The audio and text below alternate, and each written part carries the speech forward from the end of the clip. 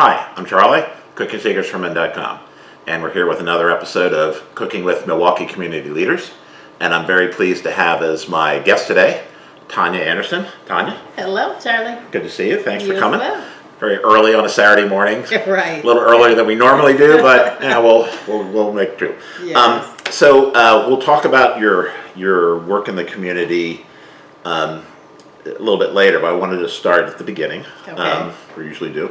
So you were born you grew up here in Milwaukee. I did. Went to Rufus King High. Yes. And then on to college, you went to the Marquette, and then also to MATC, which is Milwaukee Area Technical College. Right. So talk a little bit about that journey from your formative years through college and where you were hoping that it might take a career. Oh, sure. Well, Rufus King, I didn't know what I wanted to do. I was in high school, and I actually graduated at 16. Ooh. So I was just following instruction. I was always good at math. Okay. So my mom directed me to Marquette to study business, and I did that. I didn't want to work in corporate America. I found out after working in corporate America in college. Right. I'm an entrepreneur. Just my spirit has led me that way. So after Marquette, I went to MATC in order to acquire my cosmetology license. Okay. I opened a hair salon. I love doing hair, but I didn't like the long hours. Sure. And then I found out about network marketing and went in that direction. Okay. So let's talk about you. So you did have a couple of jobs, careers, however you want to phrase it, between college and getting into the networking aspect. Right. So you talked about any others besides the cosmetology? Yes, I worked at Time Insurance Company. Uh-huh. Do you remember that? No. It was on Wells Street. And so I worked there for 7 years. And I just didn't like the corporate environment. What were you doing? I was doing a little bit of everything. Okay. So let's talk a little bit about the networking, because I think that goes right into both what you were doing then and then what you're doing now. So you were president of the Avon, Ohio Business Networking International. Right. Which at the time, or it is, the largest networking organization in the world. Right. Okay. And then you had your own networking operation called Freedom Fighters. That's still in effect. Okay. And how often does it meet? Once a week. All right, so why don't you talk a little bit about that? Okay, so we have a core group of individuals, I call them my tribe, and we just share information that will help ourselves and the community. So we have people from all walks of life, from the financial sector, from health, you name it. And we just figure out what projects we're all working on and then determine how we can best help facilitate the growth of each other's projects. So is this Zoom or is this in person? Zoom. Okay. And is it local or is it regional or national. national? Okay. So you're talking to people all over the country. Right. Gotcha. Okay. And most recently, and I think where you and I kind of got to get together was on your work that you're currently doing, which is working with people with special needs and the elderly, and trying to help them with solutions to issues. So talk a little bit about that. Sure. I have a son, he's 30, and he's special needs. Okay. So he was born with a cognitive learning disorder, and then later on diagnosed with schizophrenia. My mom is 83, and she, when I moved here a couple years ago, was totally disabled, but she since has had hip replacement surgery, so she's doing a lot better. But just because of my personal circumstances, I need to create solutions, because I find that the special needs community that my son would fall within, there's really not a lot of resources that I like that are available to help him to continuously grow throughout his entire life. And so as it relates to the elderly, the care, the available resources for them as well, I'm not real thrilled about. So I'm working with some nonprofit organizations to see if we can create some solutions. Okay. So that when I'm no longer here, I have a placement for my son and others who fall in that category. So I kind of glossed over one thing was that you're with Success Training and you're a certified trainer, working with high school kids, community colleges, HBCUs. So that is interesting to me. Is one of the things I think I was mentioning. I do some work in MPS. Yes. And one of the things we do is we train or try to train kids on interviewing skills. Right. And look in the eye, shake hands, that type of thing. And the soft skills are sorely lacking, not just in MPS, but I would say with the youth of America. I agree. Yes. So it's trying to impart to them some of these things that are important. So talk a little bit about that, because I know that's an important part of working within the community. It is. So a couple of years ago, I was introduced to the CEO of Success Training Institute, and I just thought it was a phenomenal platform because it's not only for teenagers or preteens, it's for adults as well, because soft skills are needed in everything we do. Sure. And as you stated, the generation of today is sorely lacking in that department. Well, if you can't find it on your phone, it's hard to, I know. Their posture is this. Right, yeah. And so when I see a need, I like to fill it. And so I just believe in the fact that with MPS and Marcus Hines, who's my significant other, we are now looking for solutions.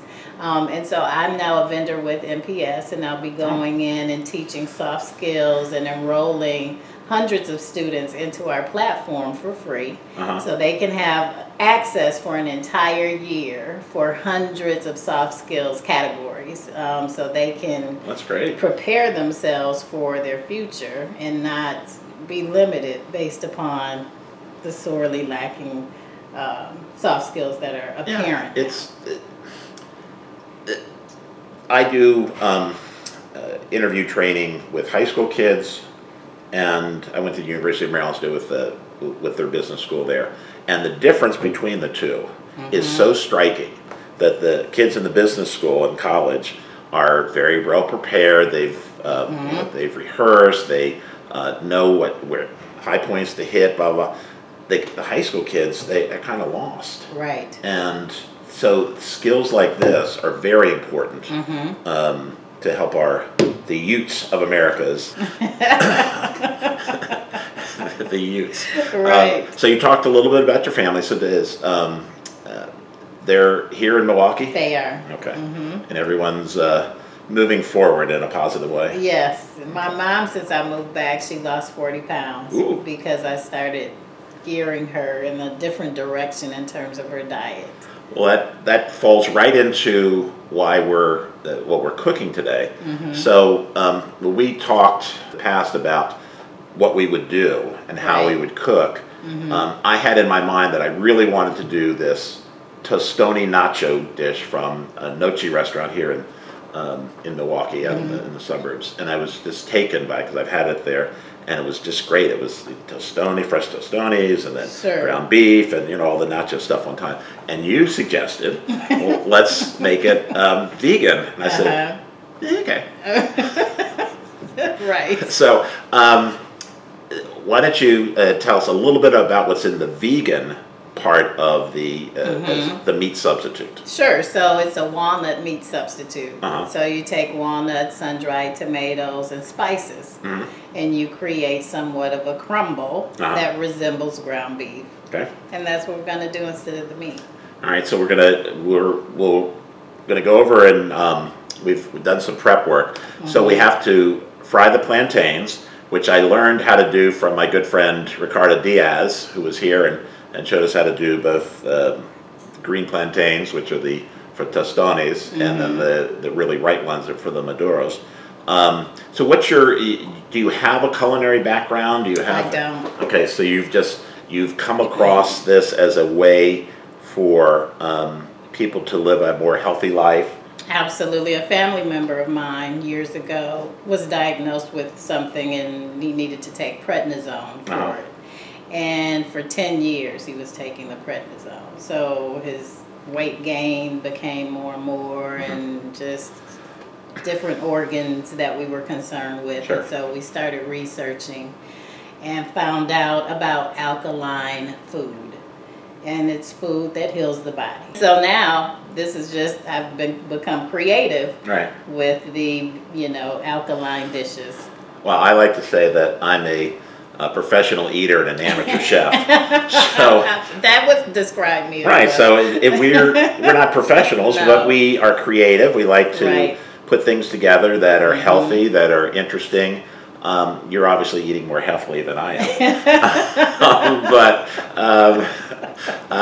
So we're going to make these Tostone Nachos with a vegan component. And I'm going to put cheese on mine. Okay. So I'm not going to put cheese on Tonya's. So we'll have a split on that. But I do want to. You came with a chef's coat on. I did. But we do have an apron for you. Oh, yeah. For you to put on, so you don't get your chef's coat. Absolutely, I appreciate it. So give us a chance to set up back here. We're going to get the Tostones going, and then we'll put the nachos together, and then I think we have to eat them. I'll be glad to. All right. So it's breakfast time here, so we're having Tostone Nachos for breakfast. So that'll be a breakfast of campus. Right. Okay. All right. So we'll be right back. All right. Well, Tonya has her apron on and she's ready. Yes. So we have some plantains there that have been sitting in salted water, and we'll put them in here. They'll fry twice. So we fry them, and then we take them out and smash them, and then we fry them again. So we'll turn these to get them on both sides while we're doing this. So, and we also have some black beans back here. We're going to go on our nachos, and then we've got a lot of other flavors over here. We'll get to those when we put the entire nacho together. So we'll go ahead and turn these, and then we'll take them out and smash them. All right. All right, I think we're ready to do this. So this is my helping. Yes. I'm going to hold the plate. Any help is so welcome. Tonya can do it. So we're going to take these out. I'm going to let them cool for a minute, and then we will smash them, and then we will fry them again. Okay. All right, so Tonya's going to go ahead and smash the... Now, this is my first time smashing, so you I have just press it. I don't think there's a right or wrong way to smash it. You just make it around. Just make it round. Oh, okay. Maybe a little... Less smashing. A little thicker. Okay. But okay. That'll be yours. Okay. Is that good? Yeah. Okay. And that's about the right size we want for the nachos anyway. Okay, got it. So, all right. So you don't need to see us smashing. So we're going to smash these, and then once we're finished that, we're going to put them back in and fry them a second time. All right. So Tonya has smashed them, and we're putting a little salt on. Just a little. All right. Give them flavor. So we're going to put them back in to the oil. So we can wash You need that. to turn oil back up again. All right. Just be careful. You don't want to spray. So here, let me help again. Thank you, sir. Appreciate it. All right, so these are going to fry for each for about a minute or two because they're pretty well done. We're just trying to get a little burned, a little brown on them. A little crispy texture. So once we get them ready to roll, we'll be back and we'll put together our nachos. Awesome. All right, so they've fried up nicely, and so we're going to let them drain for just a minute, and then we're going to come over here, and we've got all kinds of fun stuff. We've got tomatoes, there's our jalapenos there, we've got a little sriracha sauce, avocado, cilantro, green onions, little cheese for me, and then here's our protein substitute that we'll be using. All right. All set. So we'll be back in just a second. All right, we're ready to put it together. So we've got our Tostones. So Tonya. Well, I just do. I don't think you need your glove anymore. So. Okay. Thank you. I just had surgery last year on this hand, so I'm protective of it. Gotcha. All right, so we're going to put layer of tostones on the bottom, just like we would chips. Yeah. And We'll spread that do around. half and half. You get the Because I'm a dainty eater. Yes. Give me the most. So we're gonna put the beans on first. Oh, there's that blue spoon right to your right. Okay. All right, so we got some black beans, so we've heated. And Tonya has made sure that no cheese will touch her side of No cheese. no non-vegan portions of food. So we get some beans. And then we'll put the meat substitute. This is the walnut meat. Did you like it? Just show it to it's very good. Yeah, it's very good. I tested it, and it works.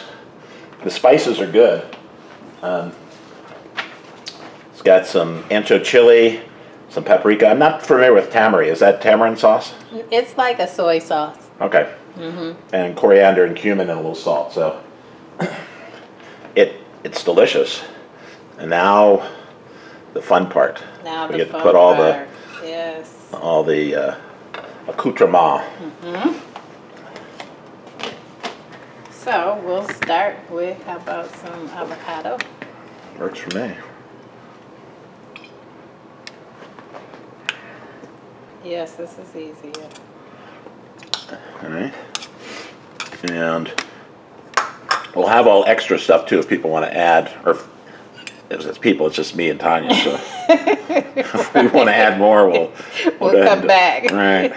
All right, so that's fresh top tomatoes. Yes. From my garden at Metro Market. I like your garden. I've been there. It was a great garden. There's some scallions. All right. Yes, this is shaping up as an excellent high protein breakfast. Yes, it is. Now you can give me a few jalapenos. Just a few? Okay. I mean, I'll eat them. Will you? Okay. I don't want. Is that okay? Maybe a couple more down this end. There you go. There. All right. Gotta balance everything out. That's right. Make it look pretty. Mm-hmm. All right. Then. And some cilantro. Cilantro. As my I love cilantro. Latin friends say. Cilantro. Cilantro. All right. And then we're left. So the little cheese on mine. Okay. And then we'll put the sauce on at the table. Okay. We've got a little sriracha sauce. All right, so I'm ready. Let's do this. Yours looks a little naked with that cheese on it, but That's okay. I understand.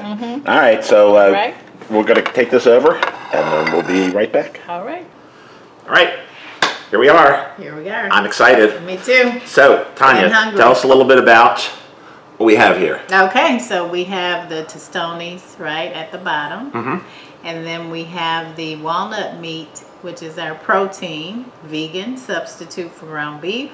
We have chopped tomatoes, we have avocado, cilantro, and we have jalapeno, scallions, and then you have cheese on yours. I do have cheese on mine and made a little sriracha sauce to put on top. Yes. So, all right. We're gonna dig in? The guest goes first. All right. I can't wait. Let's see, I need two things here, I think. All right. There we go. See, this is me helping again. Yeah, he's a big help. That's what my wife says. You're a big help. All right. All right. So you are a dainty eater. Just on camera.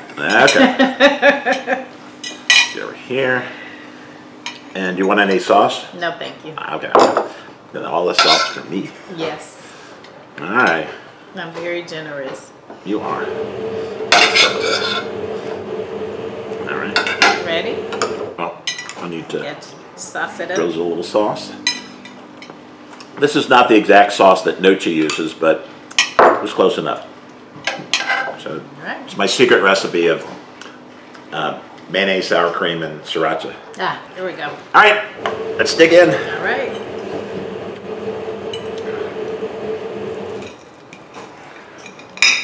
And this is a this is healthy. I mean, much healthier. As Tonya was mentioned, she sometimes cooks plantains in the air fryer, so probably could have done that. Very good. Delicious. The protein, you can't tell the difference, and it has a nice flavor to it because of the spices involved. I love sun-dried tomatoes. All right. It's all about texture and flavor. It just works. Very good. I'm gonna put a little lime on mine. Tonya already put lime on hers. Yeah, I did. All right. Man. I love that. I've been doing this show now for almost a year, and I love the concept, which is get to talk to people who are working in the community trying to make our city a better place. They cook a great meal for me. I get to eat it, and you get an apron. Right. So I love it. That's how we roll here. All right. Can't beat it. One more bite. Bon appetit.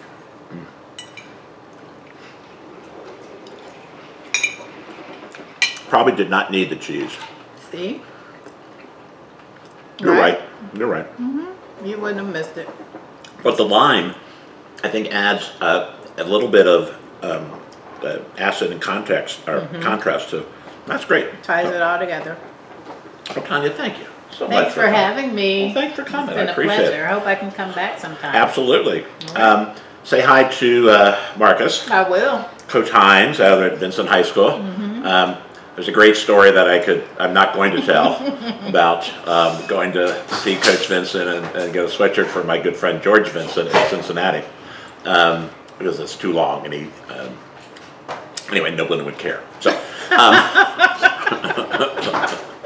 only Marcus would care. It's a great story. All right, so thanks so much. We appreciate everyone's support. Please like and subscribe. I have multiple videos on our site for other community leaders that we've talked to. We'll have more coming up in the future. We do appreciate Tonya coming out early on a Saturday morning, and it is kind of early. Not too early to eat good food. But, not at all. Never. So as always, thanks for watching. Have a great day.